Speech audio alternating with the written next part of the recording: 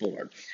This is also a movie like Gilda, where I barely, I like the first, 10 or 15 minutes of the movie, but like this movie does not get started until we meet Norma Desmond, just like Gilda does not get started until we meet Gilda. And Norma Desmond is one of the greatest characters in film history, and she's completely rad. Before we get to her, though, I want to mention something.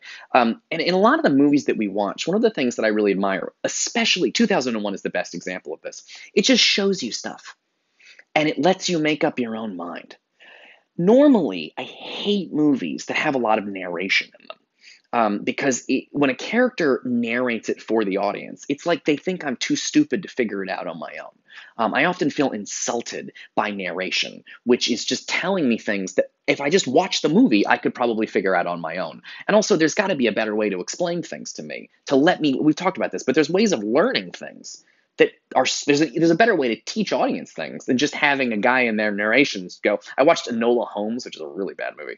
And the opening of the movie goes, there are four things you need to know. First, blah, blah, blah, blah, blah, blah, blah, blah, blah. Second, blah, blah, blah, blah. And it's like, it's not a book. Like, I don't need you, don't explain all of this to me. There's got to be a better way to let me know about the world of the movie and the relationships between the characters than just telling me, right? Let me see how people interact. And I'm smart. I'll figure it out.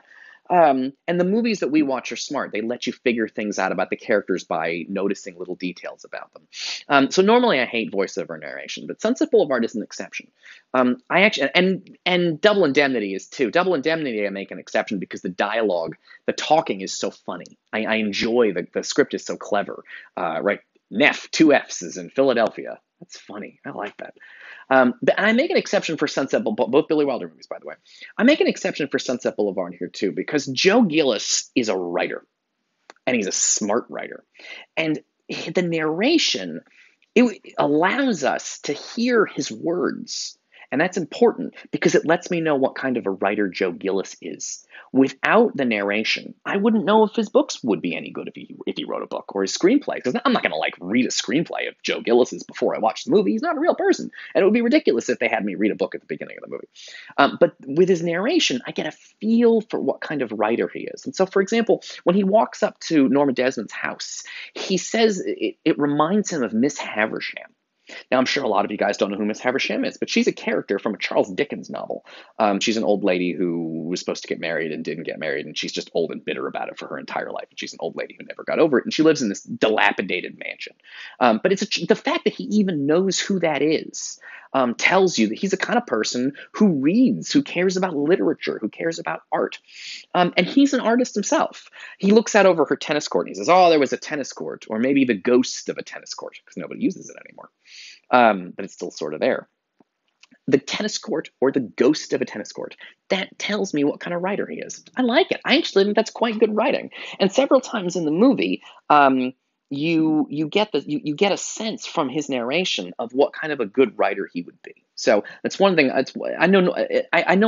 often like movies where they don't just explain everything to you. David Lynch, of course, when you finish some of these movies, you're like, Jesus, I wish they would explain that a little bit better.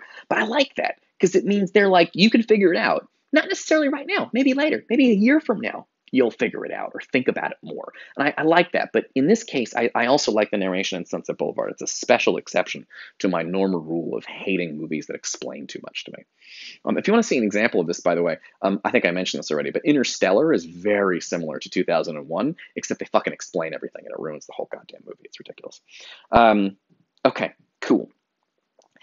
Once we hit Norma Desmond, things get real dramatic and real crazy. First of all, Norma Desmond's almost like Dracula with the big staircase going up her house. She lives in an old Hollywood mansion, but it feels like Dracula's castle. Which is funny because this is sunny California and not sort of, cloud-covered Transylvania or whatever, but it's the same kind of thing. And Joe Gillis is poor, just like usually there's peasants in a Dracula movie, and vampire is the rich guy who eats the peasants. Dracula is a metaphor for rich feeding off the poor. Welcome to America. So she's she's this bizarre figure, right? She's this fascinating figure, and you see her from up on high, and she's like shouting commands at Max. and it's spooky. I mean, there's a coffin, and she's got these like wild glasses on. Her outfit is absolutely amazing. Again, just like Grace Kelly, and I think Gilda too. You see these big chunky bracelets. She has a lot of like heavy bracelet jewelry, and she wears leopard print, which is one of those great. It's a great. It's still today. It's one of those things that hasn't changed at all. Wearing leopard print is a symbol of sort of outrageous feminine power. Leopard print is such a bold choice to wear, and in her case, you got to wonder if it's actual fucking leopard. But it's a bold, like it's a dramatic animal skin, right? It's like she's a hunter or something. It's such a bold, wild choice, and that hasn't changed at all. You see somebody today wearing a leopard skin coat or a leopard skin skirt, and they're dramatic. They are fucking here for it. And Norma Desmond is often featured in leopard print. In fact, one of my favorite details about the movie is her car, which becomes a big thing in the movie. But her car, the interior of the car is leopard print, which is such a wild detail. Um, Again, is it real leopard? It fucking might be, given that it's Norma Desmond. Um, okay, cool. She's very intense eyes too. You notice Norma Desmond rarely blinks. She sort of stares like this, and she's very intense, and her makeup's very dramatic, and she's fucking cool. Um, uh, Norma Desmond is a silent picture star. Now, this is something my students have a very hard time imagining. Um, what Norma Desmond's problem is, but it is worth it to kind of stop for a hot second and think about it. So Norma Desmond was a big deal 30 years ago, because this movie takes place in 1950. But Norma Desmond was a movie star like in the 20s. And films back then didn't have any sound. They were just pictures that moved.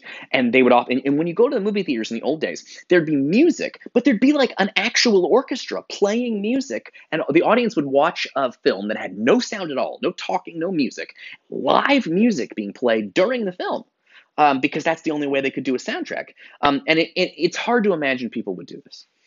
Because most of my students would not go see I make you watch old black and white movies, and students are like, oh shit, I don't really like black and white movies. Try watching a movie with no soundtrack at all. It's a whole other experience. But it's neat to do. In New York City, occasionally they'll have showings where people will do silent movies live.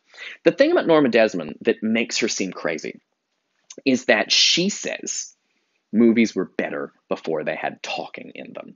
Now, most of my students think any technological advance, they call it an advance, any change in technology is for the better.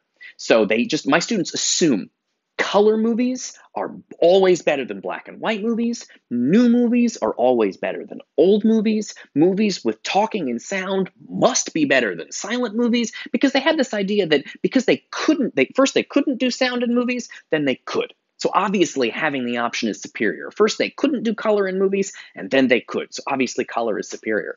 But I hope that you're discovering through this class with color, for example, it's not always superior.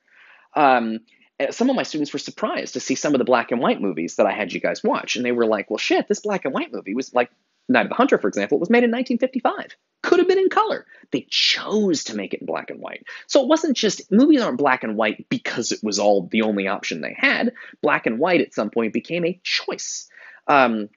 Norma Desmond, and I think students can kind of learn to get on board with that. And they're like, shit, this is actually pretty good. I never seen a black and white movie, but this is actually pretty cool, and it looks cool. The black and white is like a cool effect. Night of the Hunter would not be better in fucking color, because it's about good versus evil, black versus white. It's cool.